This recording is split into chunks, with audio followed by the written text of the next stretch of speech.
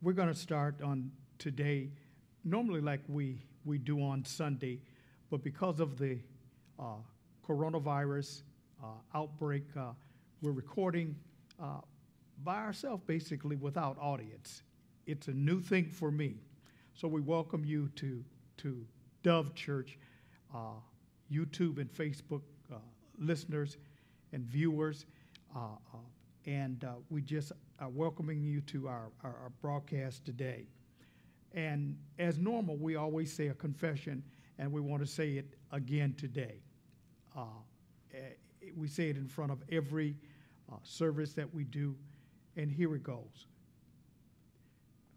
We have everybody lift their Bibles up or wherever their Bible is recorded on whatever device, and they say, "This is my Bible. I am who it says I am. This book calls me an overcomer, and that's who I am. Today I shall be taught the infallible, unchanging Word of God. So my mind is alert, my heart is receptive, as I gladly receive the Word today. I believe that faith comes by hearing, and hearing by the Word of God."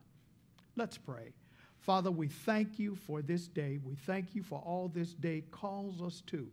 We thank you for every viewer. We thank you for every listener. We thank you that this word will be taken into our heart. And now, God, let the word of my mouth and the meditation of my heart be acceptable in your sight. O Lord, my strength and my Redeemer. Amen. Let's begin.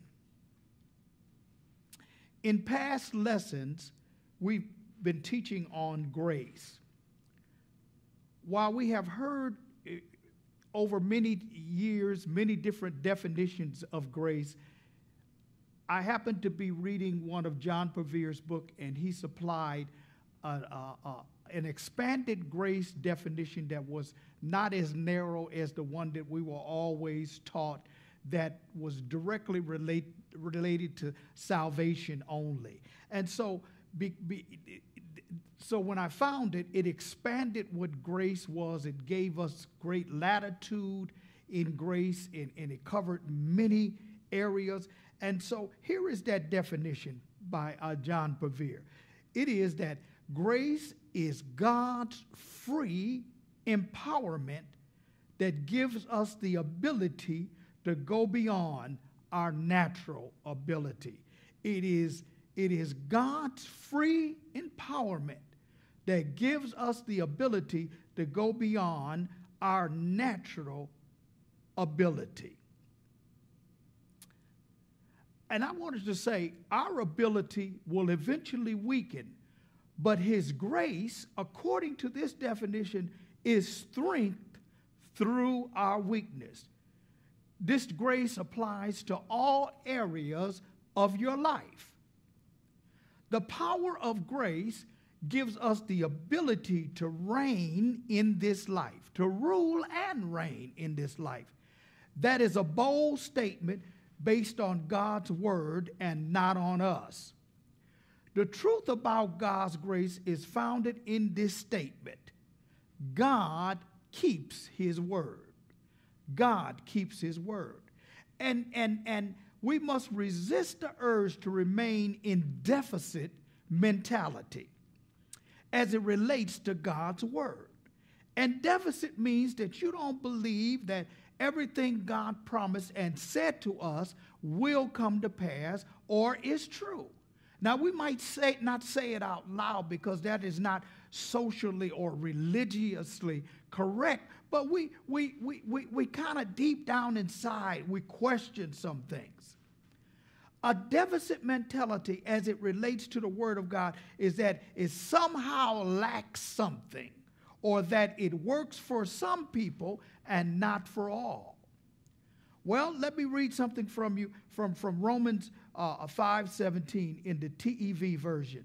And it says this: all who receive God's abundant grace and are freely put right with Him will rule in life through Christ.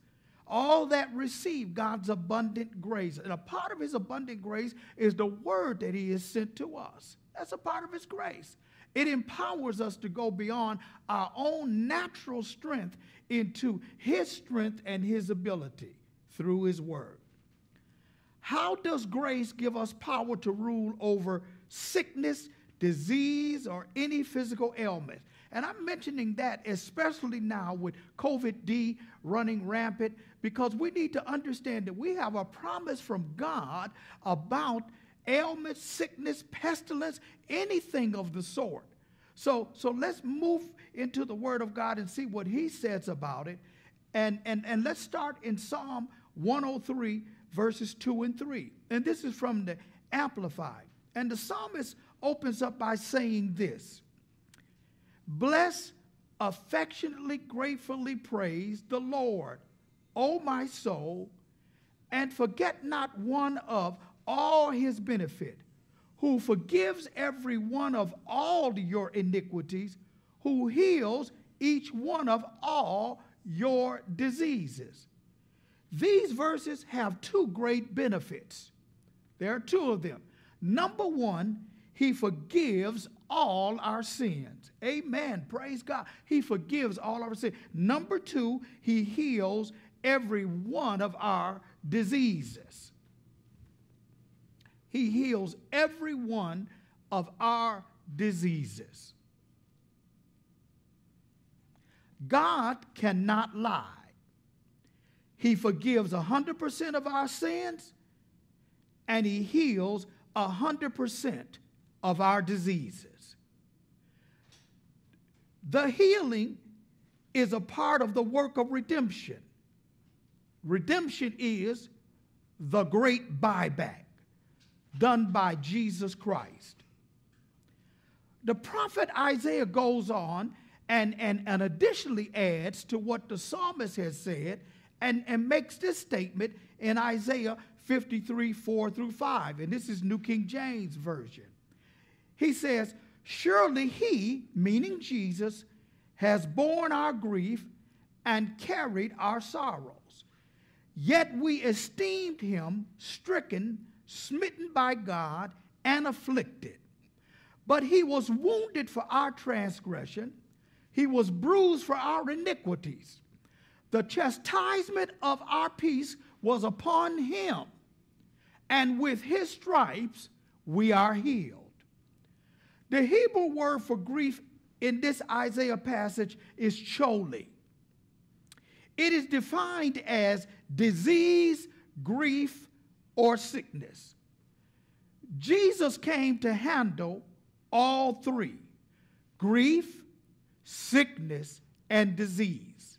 He came to handle it then, and he's still handling it today. Grief, sickness, and disease. Really, all three are the same. The lie that has come into the church, and according to John 10 and 10, the goal of the lie is in this verse, and it says, "The thief comes to steal, kill, and destroy." But Jesus said, "I have come to give you life, and that more abundantly." And so the lie that has crept into the church is that God is trying to teach us something in sickness. If that were true, Jesus would not have to deal with our grief or sorrow. And it was promised by Isaiah that he would deal with it. When Jesus came, he did deal with it. He spent his whole ministry raising the dead, restoring sight to the blind, healing the lame, stopping issues of blood, so on and so forth. He did many of those things in keeping with the promise of the word that this is something that he would do. And even though he left 2,000 years ago, he is still doing it through the church and through believers today. Why would God send his son into the world if he didn't intend to follow through on his promise. It would mean that Jesus would come for no reason.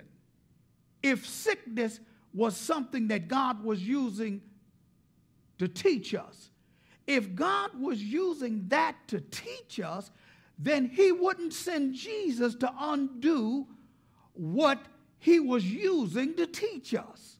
Think about it.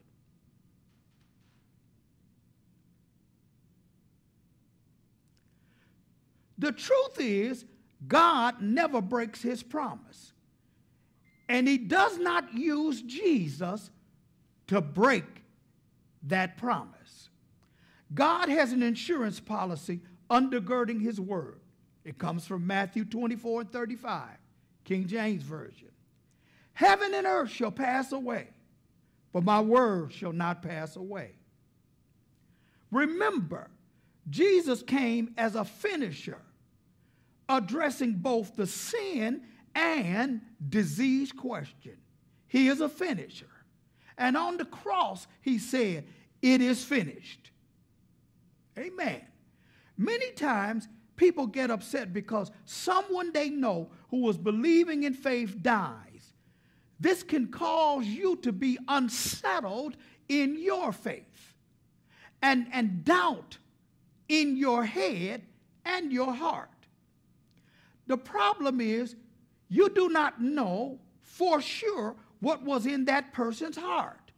They might have verbally shared that they believed for healing and wholeness, but in their heart there was doubt and despair. Well, I've got a word from Romans 3:3-4 from the Amplified, and it's a pretty sharp and a pretty direct word, but it kind of hits to the heart of what we need to understand as it relates to when healing and wholeness does not happen. What if some did not believe and were without faith, is what that verse says. Does their lack of faith and their faithlessness nullify and make ineffective and void the faithfulness of God and his fidelity to his word?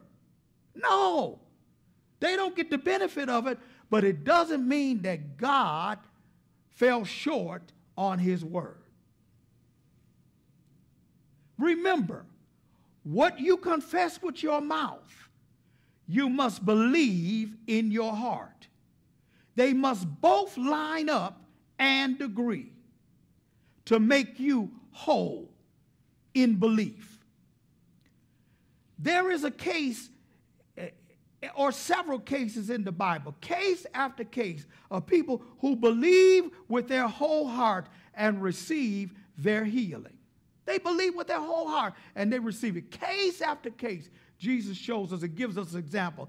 These examples come to help us believe and to know that it's possible. Because if we can see it in Scripture, we can claim it as by right.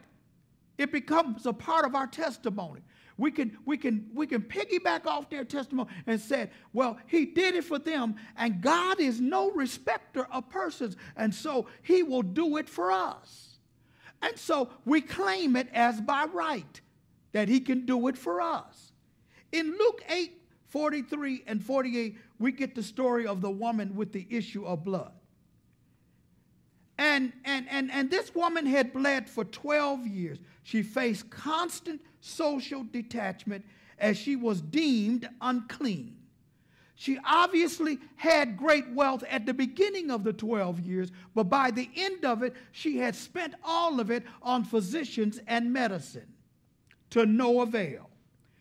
But believing in her heart, she came from behind Jesus and touched the hem of his garment. And she came from behind because she was down on the ground crawling, because people would have, she was such a social outcast, she was supposed to holler unclean because she was unclean, because she was bleeding. It was the law. And so she found a way to kind of go unnoticed and not be detected. So she got down and she crawled to Jesus and touched the hem of his garment. But because she went believing, She pulled something from Jesus, and what she pulled from Jesus was virtue.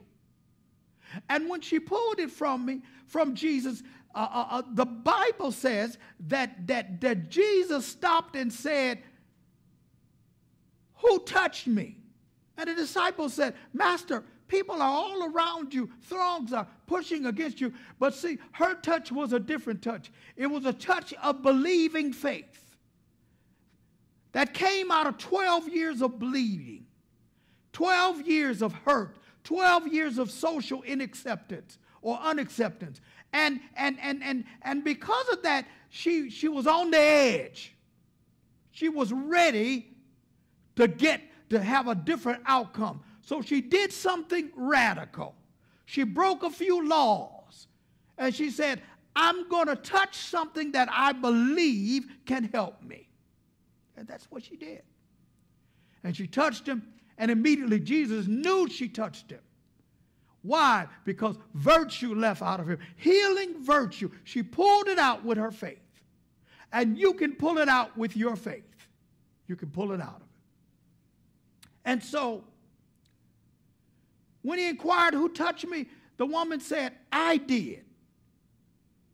And then he said, "Daughter," meaning I recognize that you are in the family of Abraham. Daughter. You have a right to healing. Daughter. Children of the Most High, children in the kingdom, children in the family, the believed, the blood-bought. You are called daughters and sons. But he addressed this woman as daughter. He said, "Go in peace and be of good cheer." He said, in essence, get happy. Go, get happy, because your faith, not mine, your faith has made you whole, has healed you. Her mouth and her heart agreed. And you must make your mouth, what you say, and what you believe in your heart, believe. Because they agreed, her faith action, and again, faith action, because faith is a verb, it denotes action, caused her to be healed. Remember, at the beginning of this message, I shared that grace is God's free empowerment that gives us the ability to go beyond our natural ability. The woman's grace operation empowered her to exceed her own ability. It also prompted her to boldness in action. See, when you have grace, you might be timid in your own strength. But when you have grace and a heightened grace, boldness, empowerment, you go on the edge. You say, I can do this. I can get out there.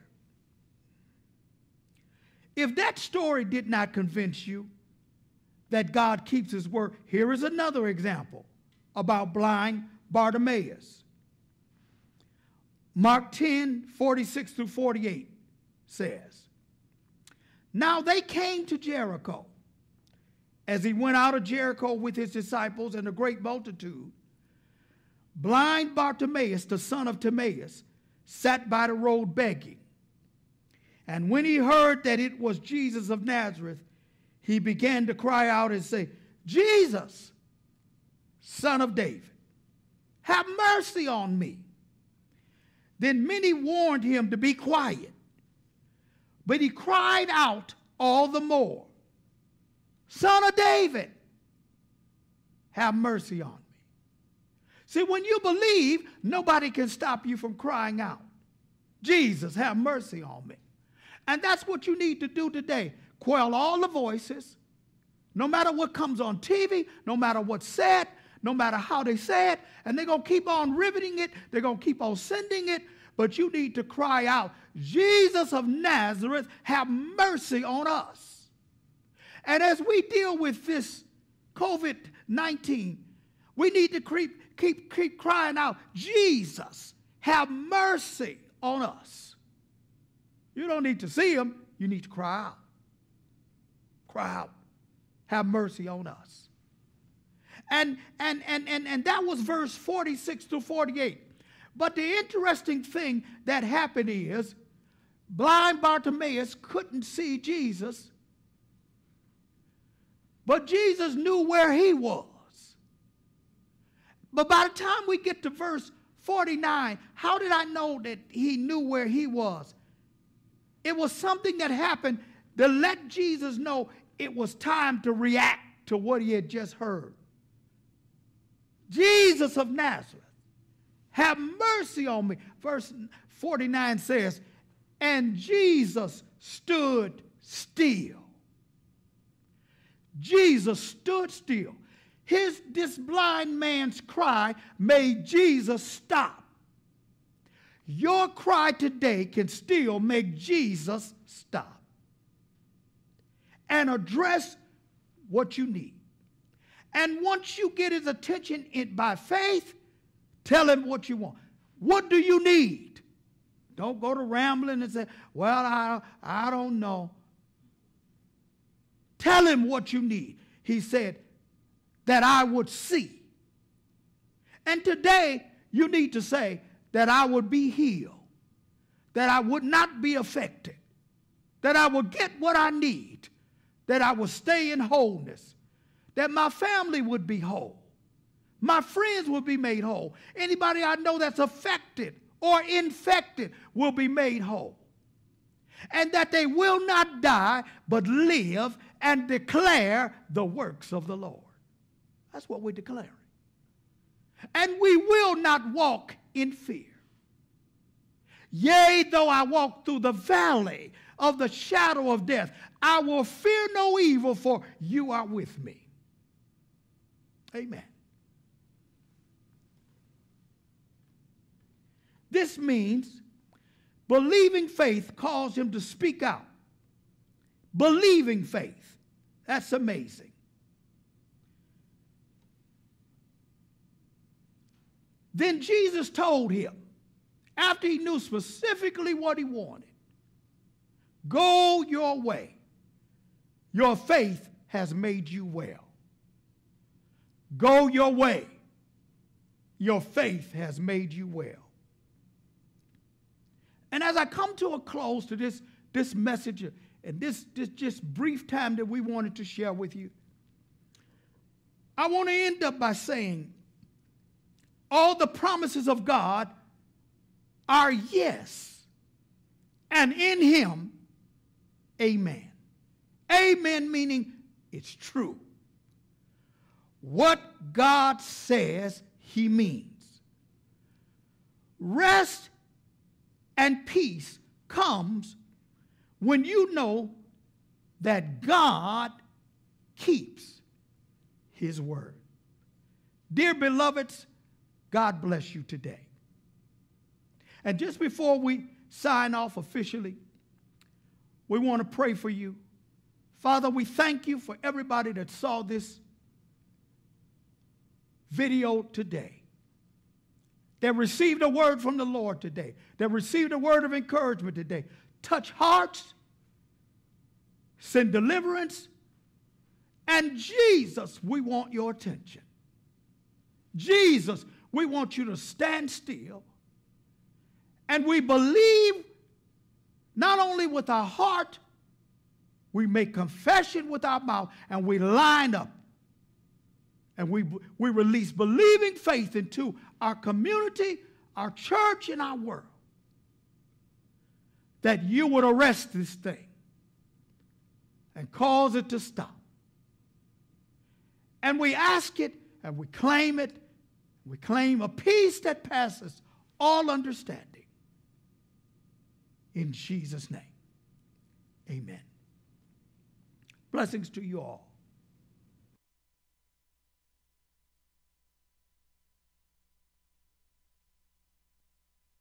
You to give. If you'd like to support this ministry, you can do so through PayPal on our church website, dovechurch.org.